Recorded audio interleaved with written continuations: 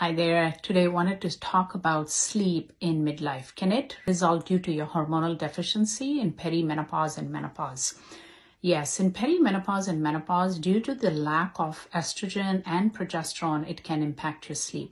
Typically, if you have hot flashes or night sweats, you're struggling, you're not asleep, you're frustrated, you're tossing and turning, and you're not asleep. The second thing is progesterone deficiency also decreases a chemical called the GABA, the gamma-aminobutyric acid, that inhibits the neuronal activity, typically in a normal person with normal hormones. But when you're low on progesterone, the neuronal activity is very high and you could have anxiety and mood swings and all that disturbs your sleep.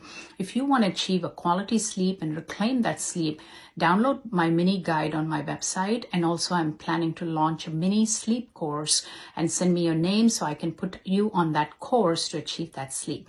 If you need to see me as a patient, you can book an appointment to see me. Take care.